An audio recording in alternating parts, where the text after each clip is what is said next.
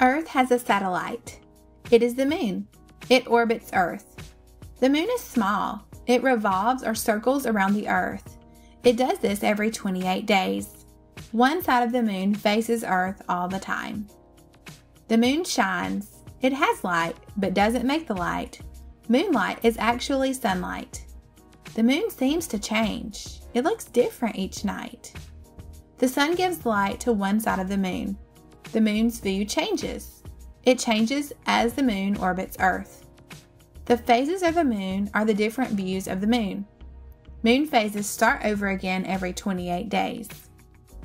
The moon phases start with a new moon. A new moon is almost dark.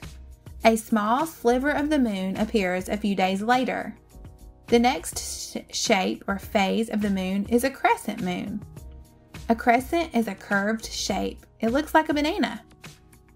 The moon looks like half of a circle next. This is called a quarter moon.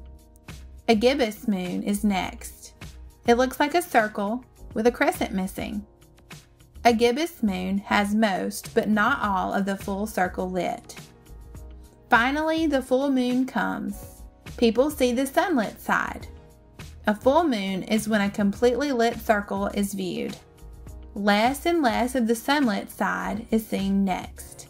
Then, the new moon comes again. Moon phases repeat. It takes 28 days from one new moon phase to another new moon phase. The phases of the moon is just one of many patterns found in nature. Earth has a satellite.